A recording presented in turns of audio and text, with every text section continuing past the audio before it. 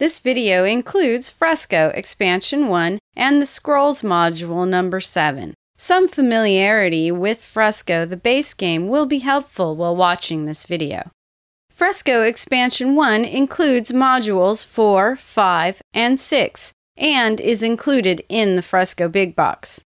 You may add all modules to the base game in any combination you like.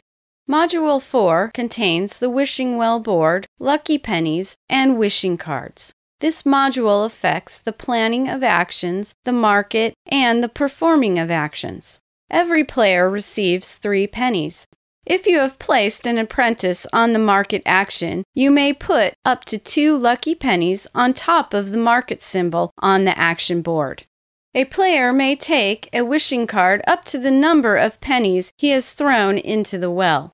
Wishing cards positively affect the actions of apprentices. Some give free paint when at the market. Some improve your mood at the theater, and so forth. Module 5 affects the market and the cathedral actions. Place the gold leaf tiles on the display board next to the main game. The gold and basket tile are placed in the market on the main game board. Randomly draw a colored wood disc from the refined color draw bag and place it on the basket tile in the market. A player may choose, when performing the market action, to visit a stall that will give him gold leaf, as well as paint colors. When a player restores a section of the fresco at the cathedral, which contains this round's refined color, he also discards a gold leaf tile. Depending on the bishop's position to the tile being restored, the player gains victory points, in addition to the victory points earned according to the basic game rules.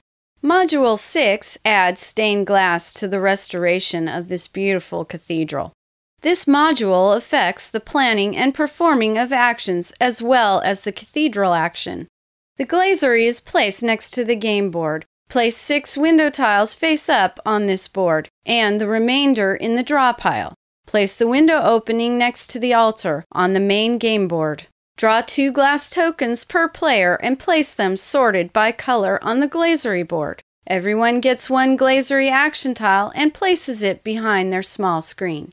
When a player wants to use the glazery action, place the glazery action tile over one of the 5 action choices. Because this tile has 2 apprenti on it, you use 2 of your available actions for this turn. This also means you can perform the glazery action twice and pay to acquire 2 glass tokens.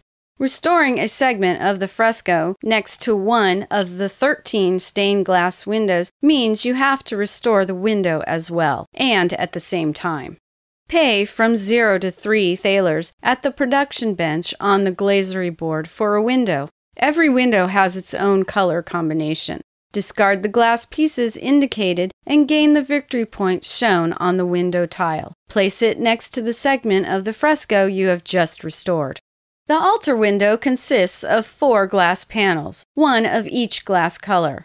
If the active player restores the altar, they may also contribute to renewing the altar window by discarding up to 4 glass tokens. For each discarded glass token, the player gains 1 victory point.